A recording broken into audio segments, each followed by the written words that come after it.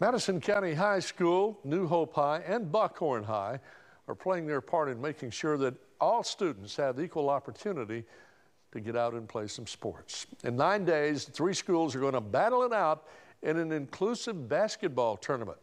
News 19's Mariah Wiggs has been following the countdown as she visits each team. And today marks the last stop at Buckhorn High and the Learning Community basketball team. Cheers and chants filled the gymnasium at Buckhorn High School as the Buckhorn Learning Community basketball team warmed up their skills on the court. They took on Decatur High School's all-inclusive basketball team just days before participating in the Madison County Special Needs basketball tournament. Buckhorn Learning Community coach Hannah Nichols says these games are always a big deal for the school.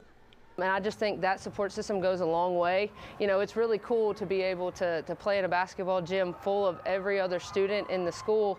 And, you know, it hypes you up, it makes you want to play better, and it makes big things happen. So I think it's just a great environment and a family to be a part of. The next big thing the team hopes to accomplish is a win in their dual match against Madison County and New Hope High Schools in their tournament. Kyle Spencer says by giving their all, they can make it happen. Just ready to get to the next level, and to get there, we just got to prove ourselves each and every day, at practice and at the game.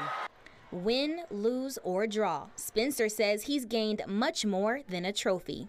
A lot of my coaches, my teammates, the brotherhood that we've created, and everything like that. The tournament is set to take place at Madison County High School during school hours on February 17th. In Madison County, Mariah Wiggs, News 19. And you can take a look at all 3 basketball teams taking part in that tournament by just going to our website, WHNT.com.